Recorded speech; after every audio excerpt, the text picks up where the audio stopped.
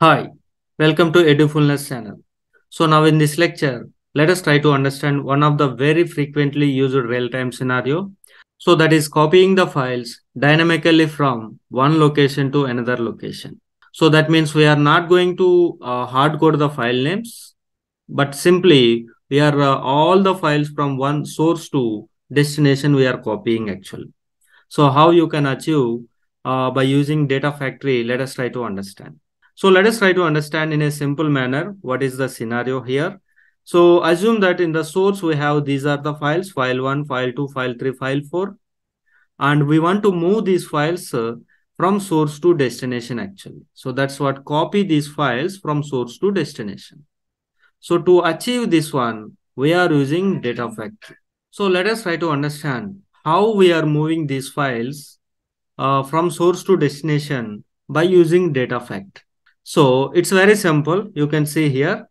First of all, let us try to understand the steps. So we need to fetch all the file names into the data factory. Then after fetching each file, we need to copy from source to destination like this.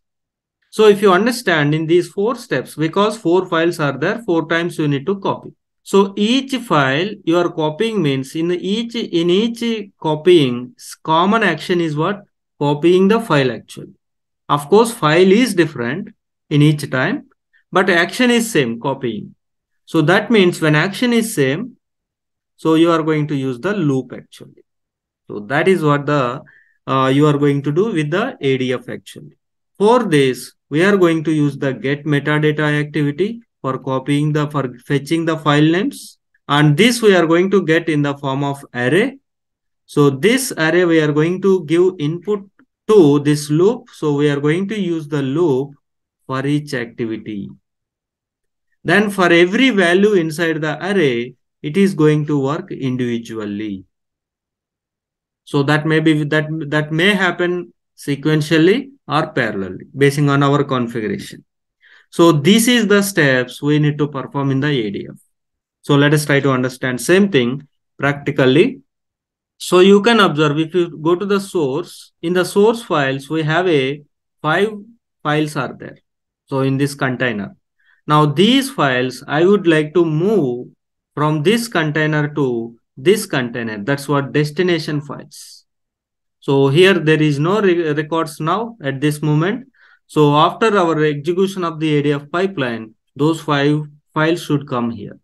So let us come to ADF now, go to the pipelines, take a new pipeline.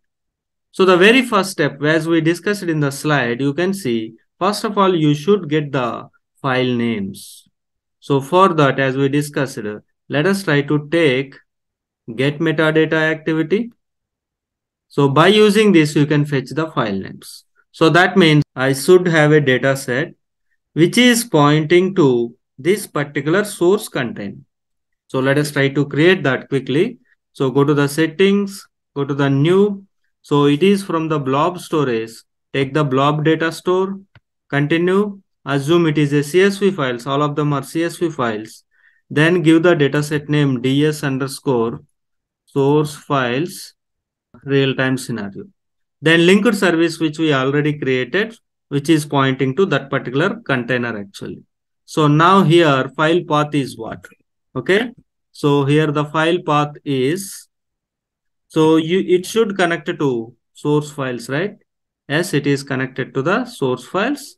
Don't select any file because you are just pointing to the source file so that it is fetching all the files inside this container. So click OK to create a data set. Yes, it is done.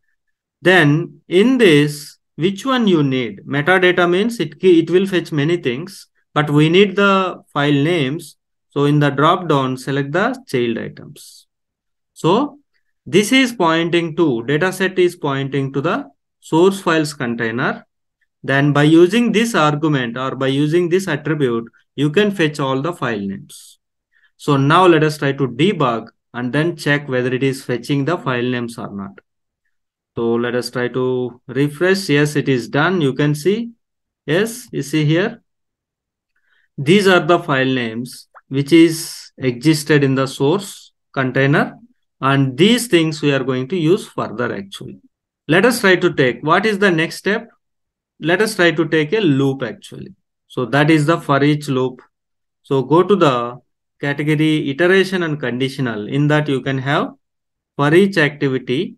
So upon successful completion of this activity, you should go to the for each activity. So connect from here to here on success. You can see that. So this activities output, in that output, child items array, you need to pass to this for each activity actually. Because for each activity is going to accept array input. So go to the settings. What is the input you are giving? See here. These activities, that means get metadata 1 dot. So here output dot child items actually. So child items array you are passing as a input to this for each activity. So now click OK. Then you can observe that again. So this, by referring this name, you are passing only this one. So that's what you can see. Only this part you are sending to for each activity. Okay. Now, so it have every file name, but internally, if you observe every object, it have two fields. One is name and one is type. So we need name field actually, so that you will get the file name. Now you passed this outputs child items, that means file names in the form of array to for each activity. Go to the inside of the for each activity, either click on here or you can click on in this pencil icon. So anything is fine. You will go to the inside of for each activity. Now what you want to do? So we want to copy the data from source to destination. So only one time you will do copy activity, but you need to accordingly it should pick the file name. So that's why take the copy activity, drag and drop here, then set the source data set. So let us try to create a source data set which should point to this source container. Not only that, that this data set should be parameterized, because file name is going to vary, right? So that's why every time into that parameter file name you are passing. So let us try to create a new data set which is pointing to the blob storage. Then click continue, then CSV. So data set source, which is pointing to the source, and parameterized. So parameter. So let's give cell relevant name. Then blob storage is same. So it should connect to source files container. So select that. Parameter we will create. So let's click OK to create a data set. Now data set is created, but it should be parameterized. That means here it should ask the file name in the form of parameter. That's why let us open this. So data set is open. Create a parameter in the data set first of all. So file name. Then come to the connections. Here you should pass that parameter. So click on dynamic content, select the file name, and then click OK. What is happening now in this pipeline? Here you can see now the configuration wise, this field actually came. So here by passing the file name, that file name is going to replace in this position. So in the source files path, if you observe source files slash, that particular file name is going to fetch. That's what's the source configuration. So that is why here you should pass the file name, right? So click on this dynamic content. This part you observe. So for each means item.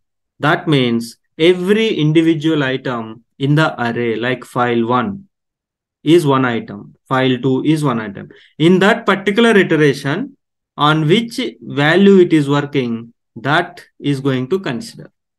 Now in that, if you observe, name and type, two fields are there in each item. So we need name field actually. let me show you once again. If you go back and in the output, if you see here, this is one item. This whole thing is one item. In this item, we need which particular field, name field we need, so that you are going to get the file name.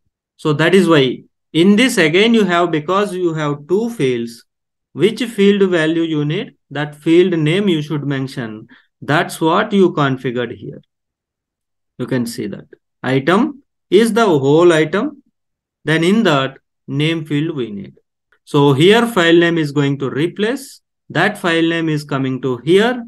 So that source files slash file name.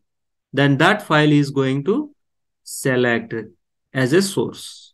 Now you need to set the sync right to where you want to copy. So go to the sync section. Let us try to create a new data set which is pointing to blob. And in the blob, CSV type, then which particular container. So that is, let us try to take a file path. So this is pointing to the destination files. So it should point to only destination files container. Click OK. Give the dataset name ds underscore destination rs. Okay. So that's it. Click OK. So now dataset is ready. Now let us try to validate it. No errors. Close it. Then debug it to see the files in this destination files container. Right now we don't have any files. So now observe the output section of this. Refresh. Yes, you can see. Get this, fetch the details from blob, source container. And for each activity, because you have 5 files, or 5 times you have a copy data 1 activity. And all files are succeeded to copy to the destination. Now let us observe. So this is the destination, right? Container. Let us refresh to observe those 5 files. So this is the way we are going to copy the files dynamically. You can fetch the all file names dynamically from source location, and you can move them to destination by using for each activity. In general, you can do with the copy activity. But how many files are there? That many times individual copy activities you need to use here. If I have 30 files, 30 copy activities I need to take here. 30 times data source and destination you need to set. So that is the very tedious task. And we don't know how many files are there in the source location. So this is purely dynamic. So how many files are there, that many times it is going to iterate actually. So this is what, of course, and here one more thing, all the files are sequentially, parallelly loaded from source to destination. So that is what one advantage instead of going sequentially one after the other. So this is what actually copying the files dynamically from one location to another location. So this is very regular scenario in real time. So try to practice well. So thank you very much for watching. Please like, subscribe and share the video.